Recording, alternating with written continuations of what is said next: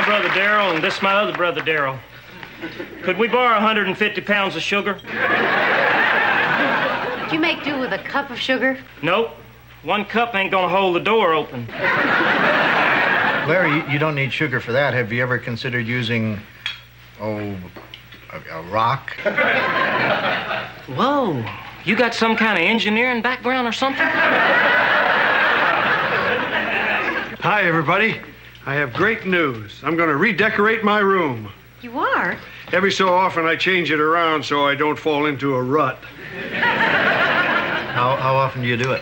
Every 10 years. In April. On a Monday. After lunch. But this time I'm pretty much out of ideas, so Joanna, could you... Oh, George, I'm not sure we have the same taste. Joanna, you have the best taste of anybody I know. Then obviously you need to get to know Darryl better. He's the one that came up with that dirt idea for the floor of our cabin. You might be able to woo him as a consultant. Well, that's very nice of you fellas, but I did ask Joanna first. That's okay. Darryl is priced a little bit out of your league. So, Joanna... Okay, George, I'll come up in an hour and make a few suggestions, but that's all. An hour? You could give a guy some notice. Here's your breakfast. Stephanie, just a hint. It's bacon and eggs, not bacon, then eggs. Morning, Stratford Innites. We interrupt this breakfast for a Michael Harris bulletin. I'm going away for a week. Michael! Save those boo-hoos, Steph. I've got a big job interview. Michael! In Syracuse. Michael. Cupcake. Syracuse is up and coming. It's often called the New York of Central New York. Michael, you just can't take off for a week. Who's going to produce Vermont Today? No problema. I've asked Alma Sproat to fill my floor shines. The station's receptionist? Well, what does she know about producing a television show? Not a hell of a lot. But in case I don't get the job, watch my stock rise. Alma will be fine. This week, I've lined you up with the perfect guest. Name, Mr. Ned Nicholas. Occupation, builds models of national monuments out of cherry lifesavers. That's the Supreme Court building. It is?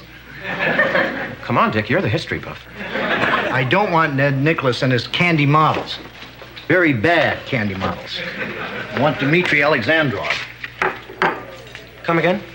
Dmitri Alexandrov. The guy who spent 10 years in a Russian gulag and then escaped to the United States. Dick, the U.S., Russia, us, them. What can you say that hasn't already been said? Michael. Whoops. Oh, I've got a plane to catch. Oh, bye, Steph. We now return you to your regularly scheduled breakfast.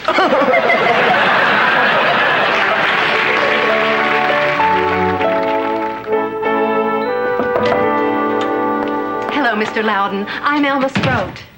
I'm really excited about producing your show this week. Yeah, this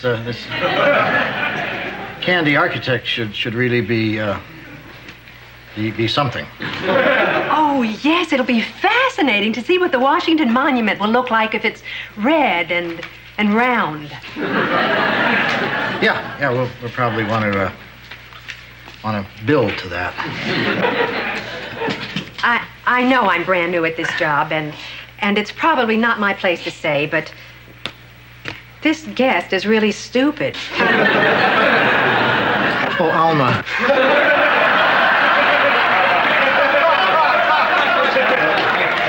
But what can we do? He's already booked. Well, let's give him the old heave-ho.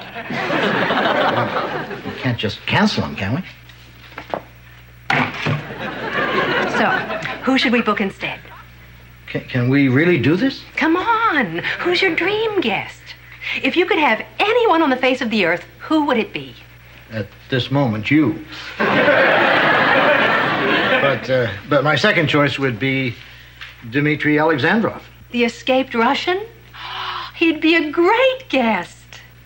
Yeah, but how would we get a busy guy like that on such short notice? Easy. I know his secretary. And I have the recipe for a stroganoff that'll make him hustle his bunskies right over here.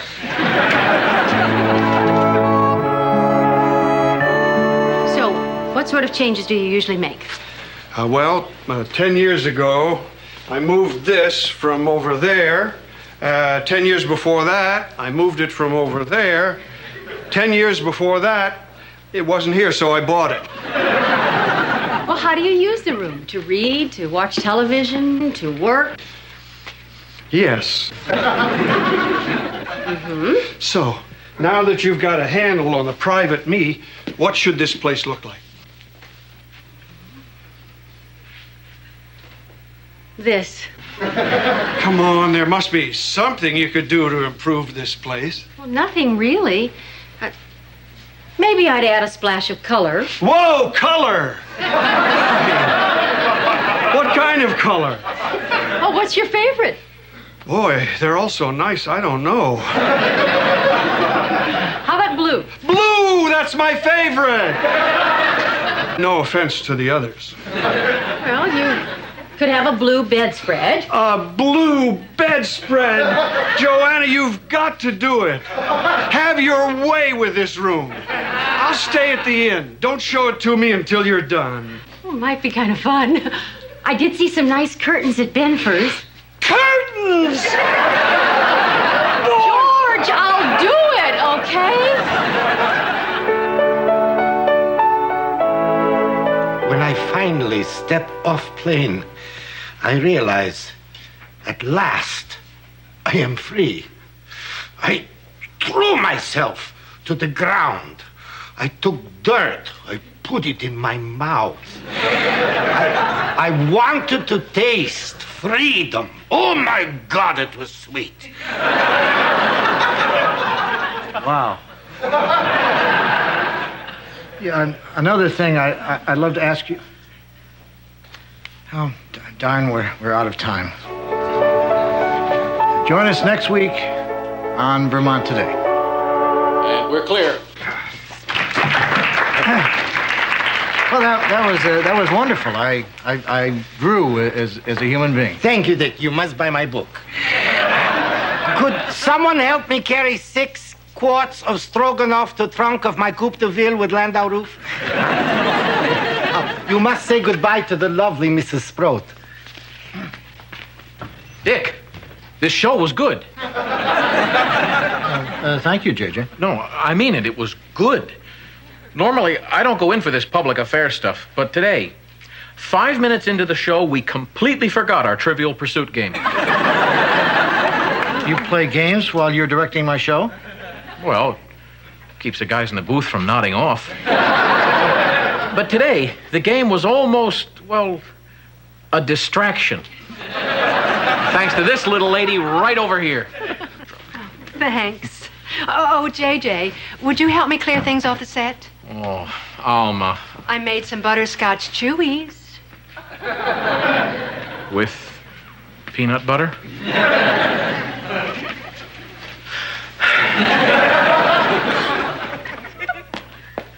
Dick, I think you've hit your stride. This show moved me.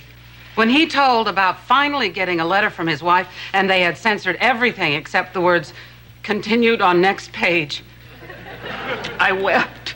Well, thanks, Bev. I know you're looking for a replacement in case Michael gets the Syracuse job, and I just want to say I'd like to recommend that girl.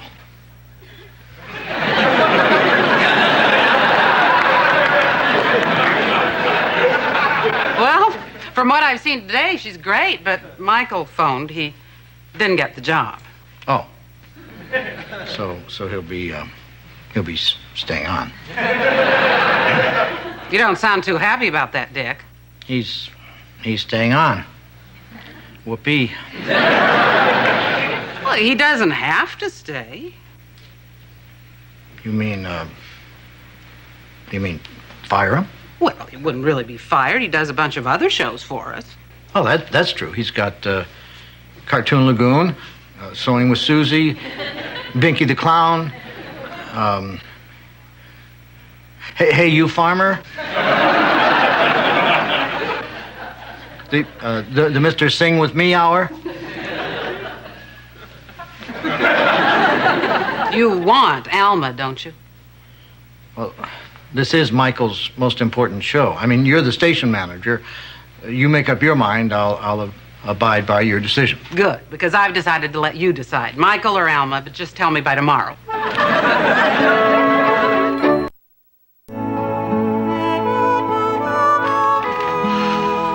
ready to show George his room. He is such a pack rat. I had to find a place in the garage for 20 years of boy's life. Sounds pretty. Oh, honey, are you still worried about Alma and Michael? You remember last night you suggested I try to think of all the good things Michael had done for me? Yeah? Well, all I could come up with was the time I was walking in the driveway and he swerved to miss me. Sounds like you should go with Alma. Are you nuts? That would crush me.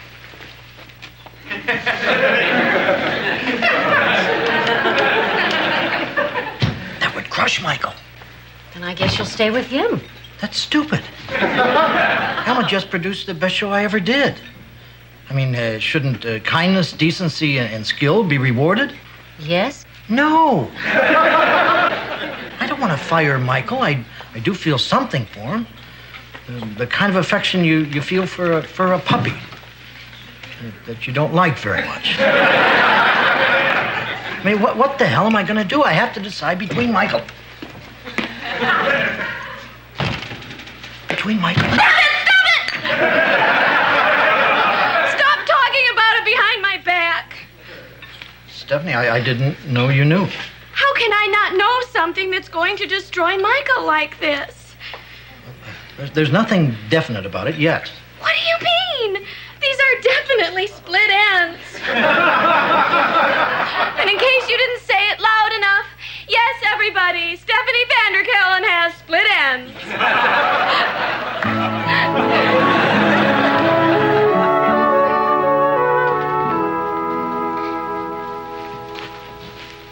Okay.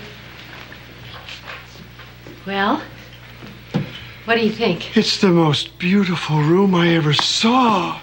Whoa, that was close.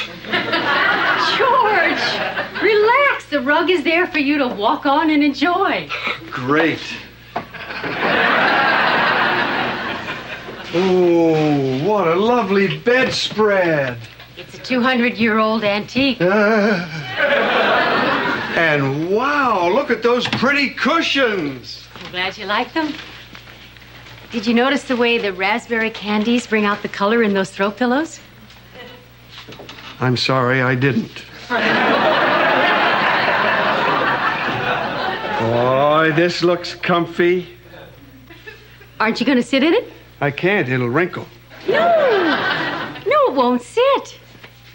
I can't. Sit. I can't. Sit.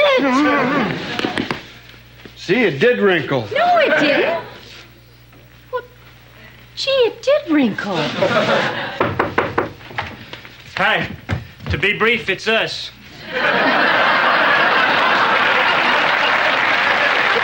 We're here to wish you a happy room warming. Get off the rug!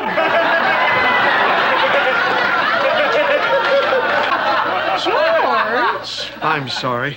Why don't you make yourselves comfortable? Not on the bed! You three guys can sit on the wrinkled chair.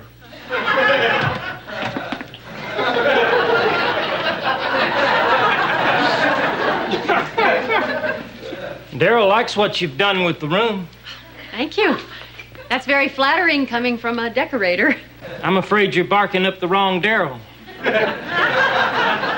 The decorator, Daryl, feels you've made ineffectual use of your space. No offense, guys, but I think Joanna has created a warm, comfortable, inviting, don't touch the candy! Yikes!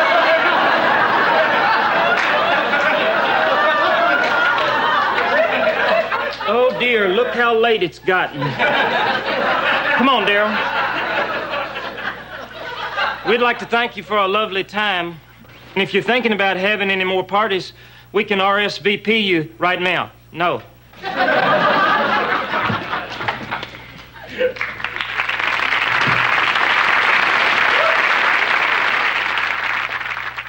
You hate it. No, I love it. I love it so much I could never live in it. Everything is so clean, so neat. Clean is the problem? Neat is the problem?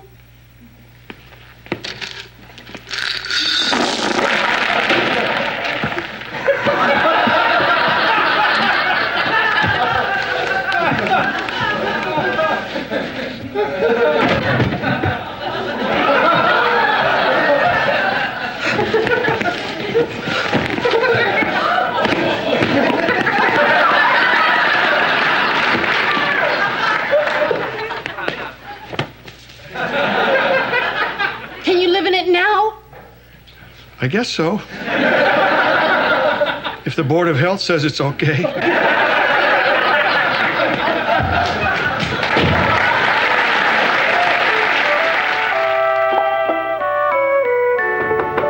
Come in. Hi, Dick. Your prodigal producer has returned. Michael, I want to talk to you. Sure thing. Oh, between you, me, and the lamppost. How did Alma do? Alma was terrific. Swell. Well, I must remember to give her one of my patented well-dones. Michael, I need to talk to you. Say no more, Dick. I know you want to offer your condolences about the Syracuse job. Well, forget it. I realize that was not the job for this up-and-comer. I'd rather be here around people I trust and, pardon my mush, really get off on. Michael. Besides, it's harder to burst on the scene from Syracuse. There have been studies. Oh, by the way, now the word I'm giving the underlings here is that I'm the one who turned them down. It's important to have the respect of the people you work with, no matter how much you have to lie. Michael, sometimes we go away, and when we come back, things aren't the same as they used to be. Wow, that's profound. Up for lunch? Michael, you're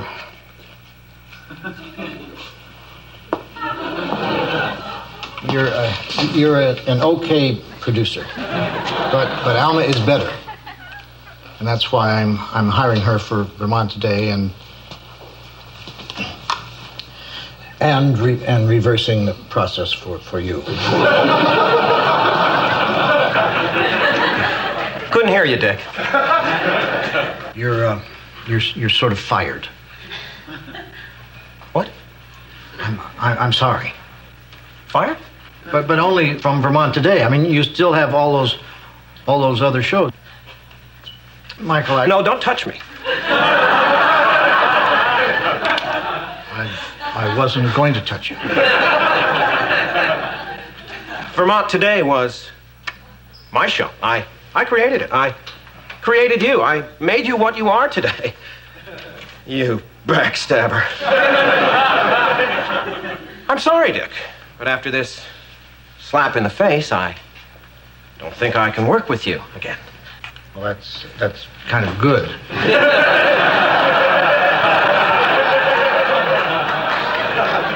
Because, as I said, you won't. Dick, guess what? Oh, hi, Michael. I just got a call from Syracuse. They saw Sunday's Vermont Today and offered me a job. The one you said they could shove. And Syracuse is close to my daughter. Oh, I owe all this to both of you. Is this a happy day or what?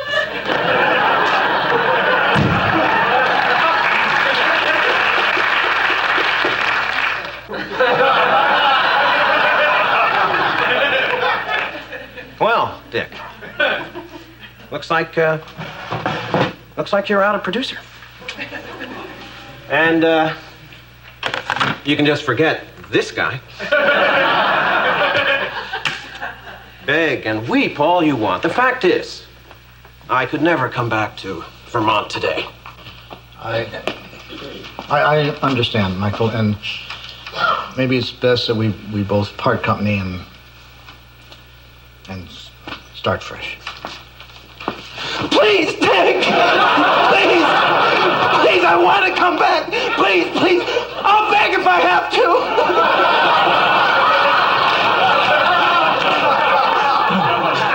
Michael, before you lose your pride. I'll do anything you want, anything just to get my job back. We have different tastes. We've never agreed on a guest for the show. Just tell me. Tell me who you want, and I'll write it on the form. Dr. Raoul Finch, the paleontologist. How about if he came in on the arms of some local cheerleaders? Michael.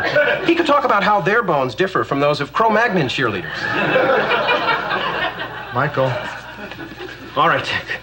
You pick the guests. No arguments. So, what do you say?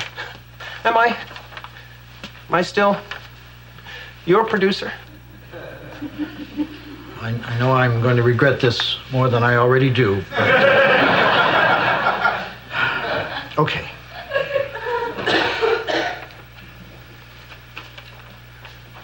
That's the finest thing. That's the finest thing I've ever seen a human being do. Well, from now on, it's going to be a whole new show. And a whole new me.